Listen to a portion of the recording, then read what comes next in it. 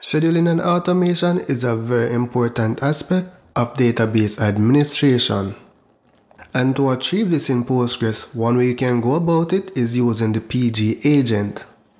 On Unix systems, PgAgent runs as a daemon, and on Windows it runs as a service. In most cases, the PgAgent will run on the database server itself. So for this reason, PgAgent is not automatically installed when you install the pgadmin. So basically, the PgAgent can be installed on a separate server from your database server.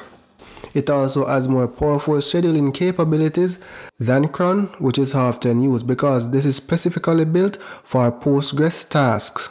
So for example, PgAgent can schedule multiple steps without a batch script or without repeating the command.